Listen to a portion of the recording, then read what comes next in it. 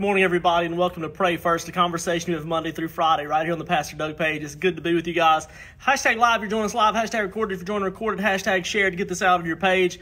Everybody, we're going to be talking about something today that I've been avoiding talking about, and no particular reason. I just feel like, I don't need to change the subject on teaching the Word of God. The Word of God has been changing the situations forever. So I don't like to respond backwards. I like to respond forwards.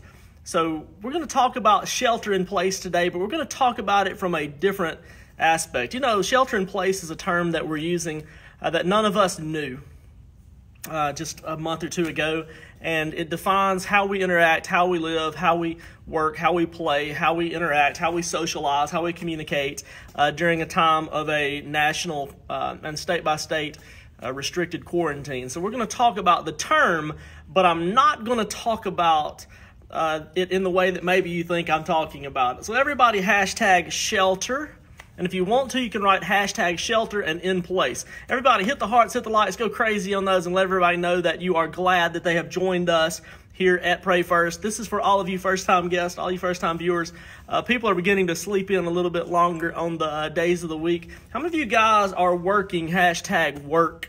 How many of you guys are off? Hashtag off. How many of you guys are, let's see, what's the way I want to put this? How many of you guys are off right now who would normally be working? If you're off right now, but you would normally be working, I'm not talking about retired or working from home. How many of you are away from your job? You would normally be working. I want you to hashtag normally. Just the word normally. You're at home, but you would normally be at work. Come on, let's hit those hashtags out there. What's up? What's up? Hashtag yep, yep. We're going to be in Psalm chapter 46, verse 1 and 2 today as we talk about shelter in place.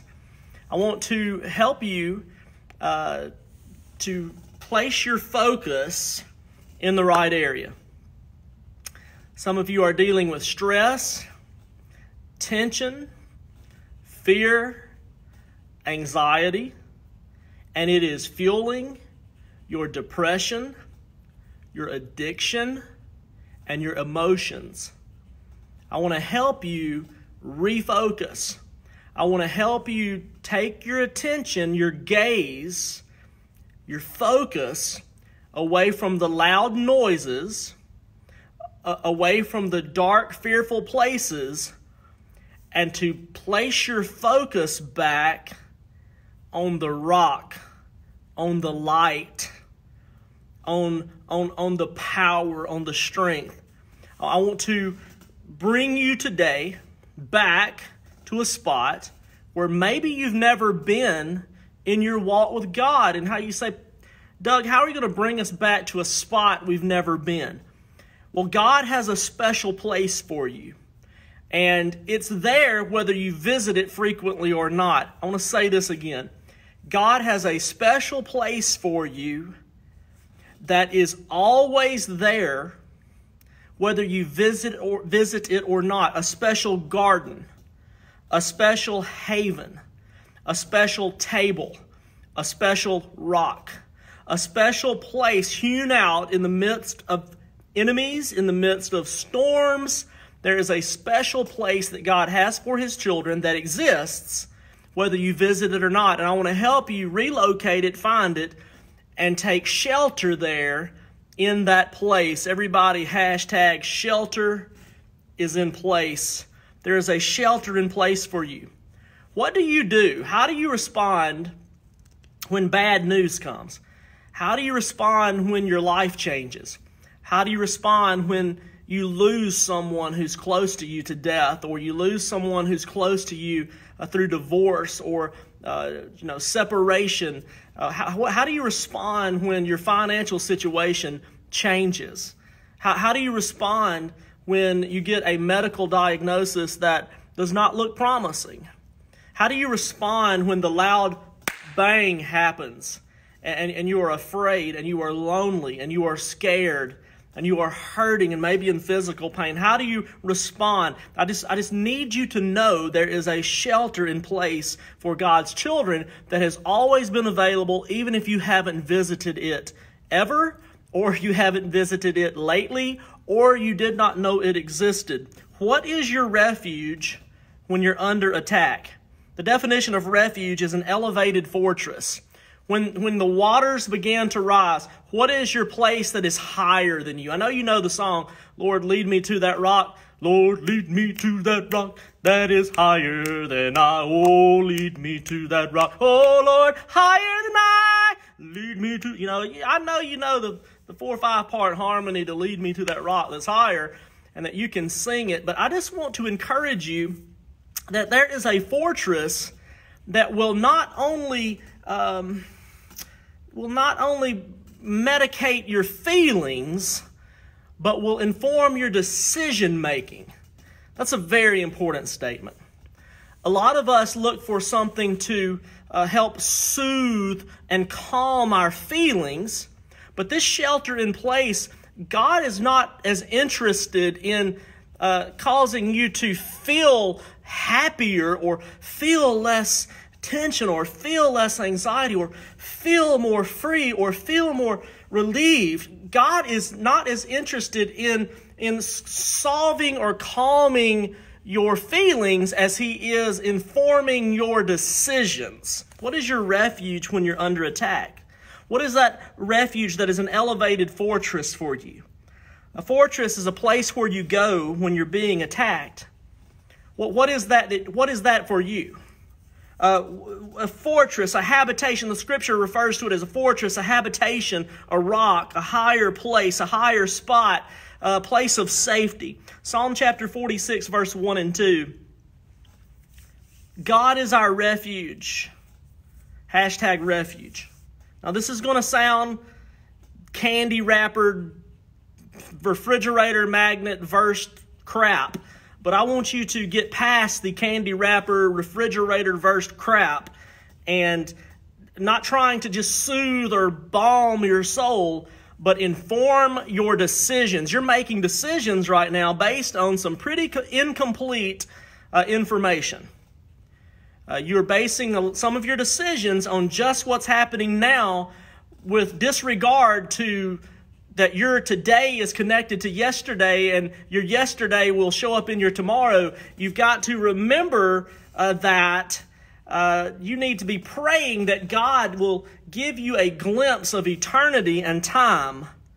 Come on. Lord, teach us to number our days and that the 1 through 15 days are connected to the 16 through 30 days. Lord, teach us to number our days that we may gain a heart of wisdom. Not a heart that is necessarily satisfied with the circumstances. Not a heart that is at rest or necessarily at peace in the form of there's no waves or there's no storm or there's no dark clouds. But Lord, inform me that I'm numbering my days to gain a heart of wisdom so that my refuge will inform my decision-making process. Look, right now is when you should be sowing. And you should be sowing in abundance. Now is not the time to consume your seed. It's the springtime. And when the harvest comes, make sure there is something in the soil. Now is not the time to back away. It's time to push forward. Now is not the time to turn inward. It's time to turn outward. It's time to do the opposite of everything you feel like doing. Now is not the time to disconnect. Now is the time to connect. Woo! God is our refuge and strength. He's not just a refuge. He is our fuel behind our engine. He is the spark behind the fire. He is the heat behind the flame. He is the energy behind the electrical pulses of our spirit and our soul. God is not only our refuge, He is our battery. He is our fuel. He is our power. He is our ability. God is not just a place we run to so we feel better. God is someone that we go to when we want to do better, be better, act better, have better decision-making processes, have someone inside of us who can tell us not of what's going on right now, but what's coming so that we make the right decisions today. Scripture says God is our refuge and strength, not just our refuge. A very present help in time of trouble. Therefore, we will not fear. Hashtag no fear. Even if you feel it. Look, we've got to get past this, I feel afraid, and I feel lonely, and I feel isolated, and I feel. You have got to stop basing your decisions on a feeling. More than a feeling. Woo! Never mind. There's got to be something in you deeper than your surface level fears, isolations, loneliness, concern, anxiety, worry, stress that drives you from the inside. That does not mean an absence of fear, but means that there is a progress, there is a decision to be made, there is something to do in spite of the feeling of fear. That I'm not going to let fear be a factor in my life. Fear is present. Fear is felt. Fear is here. There's reason to fear, but it is not a factor in how I determine how I'm going to live. God is very present help. Therefore, we will not fear, even though the earth be removed and though the mountains be carried into the midst of the sea. The psalmist writes, since God has become my refuge, it doesn't say I have no fear. It says I will not fear. That's important. You say you can't choose fear. What? You absolutely choose fear. You choose fear in as much as it is a factor in your decision-making process. This is so important that you listen to me. This is so important that you hear me. This is so important that it's not a refrigerator, it's not a feeling, it's not I just feel so much better since Pastor Doug talked. I don't give a flying Easter bunny if you feel better because I talked. I want you to make decisions based on the truth and the principles of God and not the circumstances or the feelings in your life. I want you to learn to fly your plane, the plane of your life, in the clouds. I want you to learn that you don't have to see what's in front of you to take a step. I want you to learn to become instrument-oriented and not just visual. I want you to be able to look at the dashboard of God's Word and determine where you are and where you're going, and not every time you fly into a cloud, you freak out because you cannot see how you're going to make it. You cannot see how this is going to work. You cannot see how you're going to make ends meet. You cannot see how you're going to survive. You cannot see how they're going to get through this.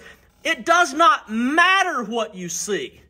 When you understand the gauges and you are dashboard certified in the truth of God's Word, you may be looking at the horizon and crashing your plane because of the disorientation of what's going on in your reality, in what you perceive to be truth, and overcorrect or undercorrect based on a decision-making process and factor of fear. Since God has become my refuge, the psalmist says, even if the mountains jump in the ocean, or even if the earth begins to dissolve under my feet, I'm not going to be afraid. You can have fear and not be afraid. You can sense fear and walk in courage. You can sense fear and walk in victory. You can sense fear and lack and a less than mentality and charge the gates of hell with it. There's a difference in feeling fear and being afraid. Afraid means fear has stopped you, frozen you, and rendered you incapable of doing what you need to do. Woo! How do you handle fear? How do you handle fear? How do you handle fear, anxiety, and worry? Some of you can't sleep. Some of you can't pray. So some of you can't make a decision, can't invest in the kingdom, invest in people around you. You can't be generous because you never created margin in your life. You just flew when the sun shines and the bird sings. But as soon as the sun gets hidden behind the clouds and the birds find refuge in the trees, you locked up like a pickup truck running on water. Do you hear me? Has your life ever locked up like a pickup truck on water? It's because God is not your refuge and strength. There's something you're running to. There's something that fuels you. But for most Christians, and if your definition of Christian is just follower of Christ, and that's not how you respond, and that's not how you make decisions, you will lock up because you're running on a different kind of power. You're burning cheap fuel. There's water in your tank.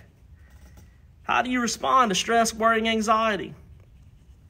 I heard this morning about a deer farmer who had fenced in 5 acres of his land with a very high fence so that the coyotes of Texas couldn't get to his baby deer, and he had 5 baby fawns. He went out into his fields and he looked, and one of his fawns was dead. And he thought, I wonder what got that. It couldn't have been a coyote. I keep this place so secure, so sealed. The vet come out and checked it. He wanted to make sure there was no diseases in his pastures or no diseases in his little farm fields and in his trees or in the other deer. And the vet determined that the deer died of anxiety and stress. The deer died because something had been chasing him. The deer was faster than whatever was chasing him. But as fear and anxiety set in, the capillaries in his body began to burst, rendering that deer immobile. Have you ever heard the phrase, frozen in fear?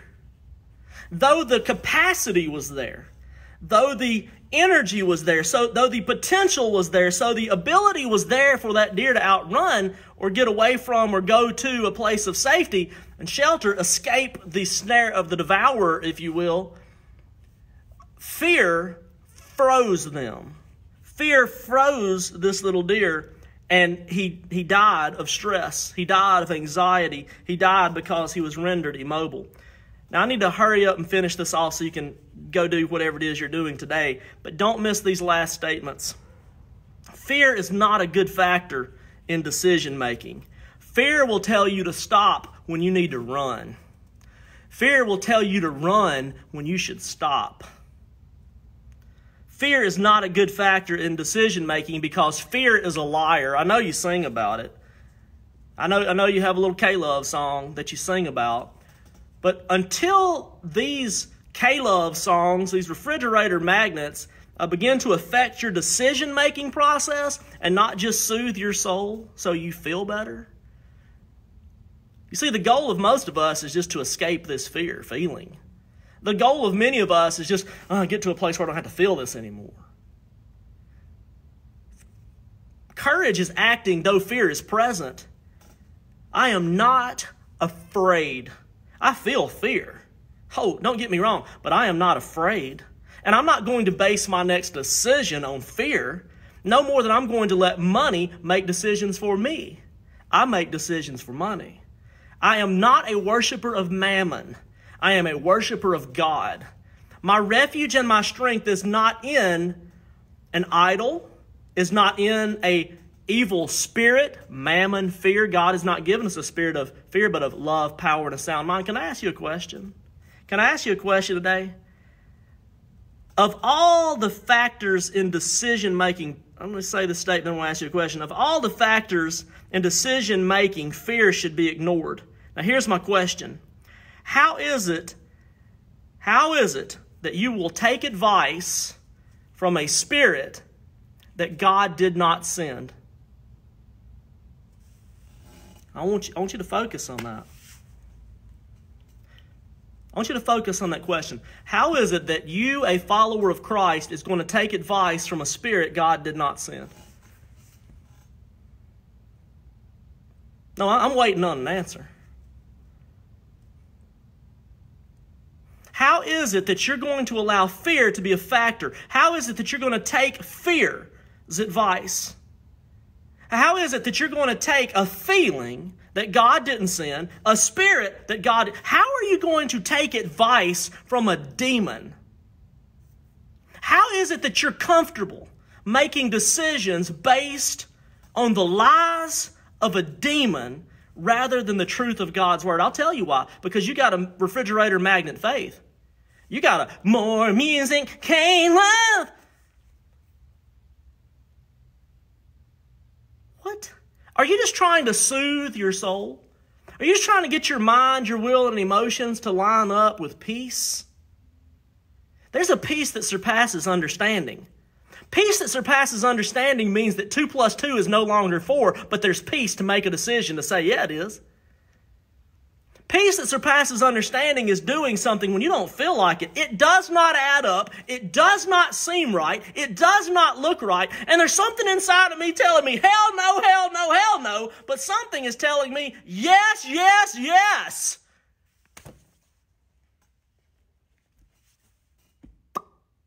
I'm going to ask you one more time. How is it that you, a follower of Christ, justify taking advice from a spirit God didn't send? And that's the spirit of fear.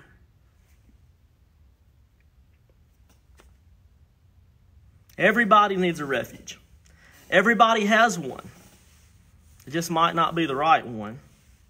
That little deer took refuge in freezing, and he was consumed.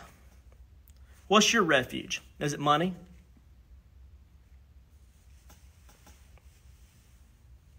Did God rescue you with a stimulus check? Or did he just pacify your latest mammon worship? Is it food? I'm hearing there's something called the COVID-15. That's where you gain 15 pounds because you're stress eating. Is it medication? Maybe it's alcohol, drugs, sex. Maybe it's your spouse. You're disappointed in your spouse right now because they're your refuge and your strength, and they're not living up to what you need, and they're disappointing you. Is it your government? I can't tell you how many times I look at Twitter and Facebook and social media and see how many people are running to the government to suck the teat of taxes and crap, as if they've ever been the solution. Is it your spouse? Is it your children? Come on. Is it open spaces? I want you to know some people are just going outside and finding solitude for their soul. Sunshine on your face. Nature. Escape the feeling. Be careful what you replace God's refuge with. Be careful what you make an idol out of. God does not play well with idols. I'm not saying you shouldn't go get sun. I'm not saying you shouldn't get out in nature. I'm not saying you shouldn't go walk. I'm not saying you should breathe. But be careful what you're doing.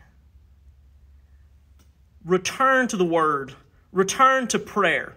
Return to worship. Return to worshiping right things. Return to making decisions that are not based on input, are not based on advice from a spirit that didn't come from God, which is fear.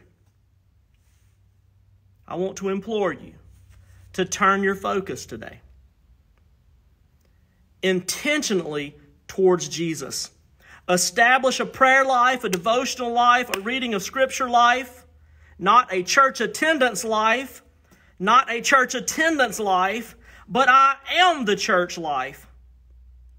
I want you to reintroduce yourself to practicing the presence of God. I want you to reintroduce yourself to, come here, hosting the presence of God. He's around you. Make sure you're serving Him. And then you will recline at the table set in the midst of your enemies. And then you will walk through the valley of the shadow of death. You will fear no evil. I can't implore you enough to express your love to God. And be very careful what you replace His presence with. And what you soothe and medicate your soul with. Because you don't want your soul in control of you. Your soul will try to kill your body and quiet your spirit. Snap out of it. Father, in the name of Jesus, I pray that they snap out of it. That their mind, their will, and their emotions will not be what leads them. But they will be led by the Spirit of God. And as many as are led by the Spirit of God, these are the children of God. In Jesus' name. And all God's people said, amen. I love y'all dearly. I'll see you back later. Hashtag live, hashtag recorded, hashtag shared. Hit the hearts, hit the likes. Go stupid on those. It's Monday morning. Make a decision today. I will not take advice from a spirit God didn't send me, and then do something about it. In spite of, not in lieu of, how you feel. Bye, guys. I love y'all.